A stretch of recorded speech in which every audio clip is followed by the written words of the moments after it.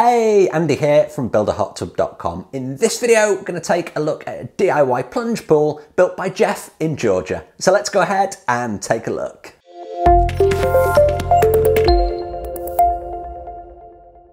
Okay, so if you've been following this YouTube channel and you've looked at some of the shorts that I put out there, you will have seen snippets of Jeff's build over in Georgia in the US and his DIY plunge pool. It's an absolutely fantastic build. So in this video, I'm going to summarize everything, put it all together and share with you as well some of the awesome photographs that Jeff has put together for me. If you're interested in reading about the full explanation actually written by Jeff, not by me, then I'll put a link to that underneath this video, and that's a full case study that Jeff's very kindly put together, and I have that on my website at builderhottub.com. Now, before we get into the whole process that Jeff went through, always a great opportunity, you know I like to get this in there to say please do subscribe to the channel, hit the notification icon to be notified when my videos go live. I do 2 long form videos just like this every single week, a whole bunch of shorts, and everything on my channel focuses on DIY hot tubs, plunge pools, parts, air source heat pumps, and pretty much everything in between. Right, so with that out of the way, let's dive in and take a look at Jeff in Georgia and his DIY plunge pool build. So Jeff actually got in touch because he'd started his plunge pool build and he realised pretty quickly that he was somewhat out of his depth. Now, he's not a builder or anything like that, he's actually a family doctor, and Jeff wanted to add a plunge pool to his home. He had some quotations from our friends the pool builders, and guess what? It was astronomical, as you would expect. He was quoted $75,000 for a 10 by 15 plunge pool. Now, Jeff's pretty handy himself, and he reckoned that he could do it with a little bit of guidance and save himself a whole bunch of money in the process, which he actually did. He managed to save himself well over $40,000 by building his own DIY plunge pool with a bit of help from yours truly.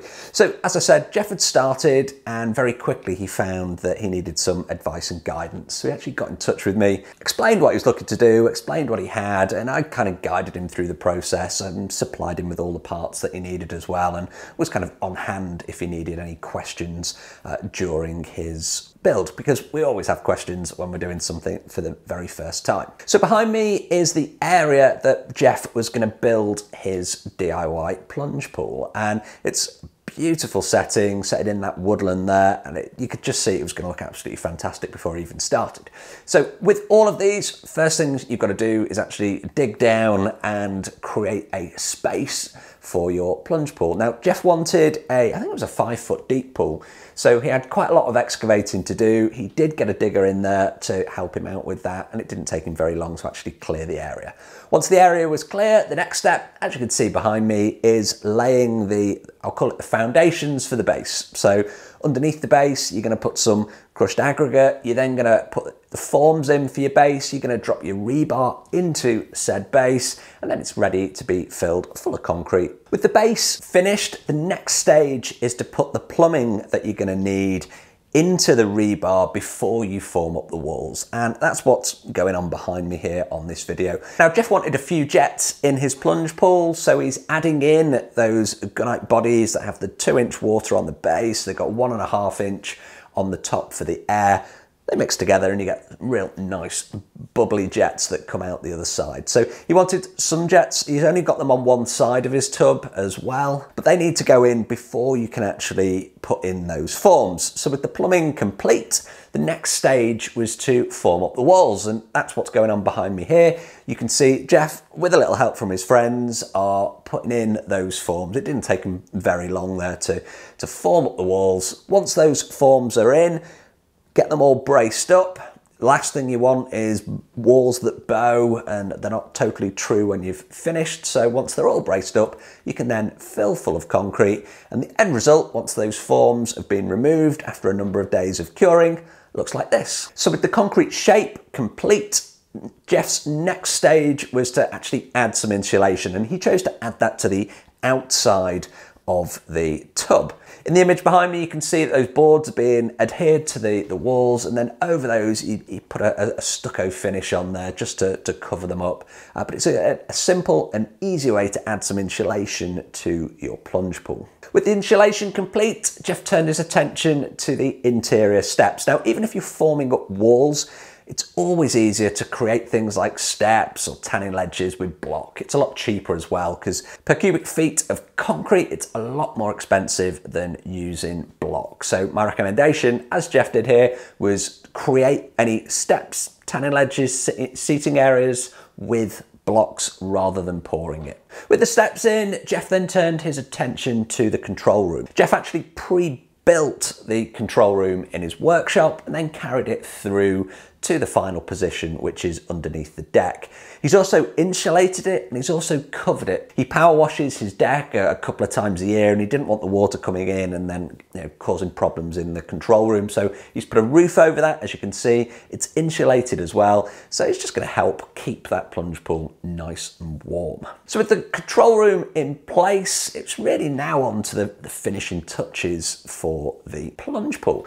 So firstly, along the waterline, Jeff added a coating of Hydroban, so that's a waterproofing agent, and he was then going to use plastered finish, and you can see this happening behind me, for the rest of the tub. So there's additional waterproofing on the waterline, and then he's got a waterproofing plastered finish, and it looks really, really nice. I do really like that dark sort of black stroke charcoaly colour. The only problem with using a plastered style finish is that you are going to get a lot of dust and it will clog up your filter pretty quick, and that's kind of what Jeff found. So we ended up having to drain the tub, clear the filter, and then he used an acid wash. And you can see here, it looks like he's going hunting for aliens, but he's actually doing an acid wash on the surface, and that then takes the dust off. It takes the very top layer of that finish off, and the end result means less dust and particles in your tub once that's been done.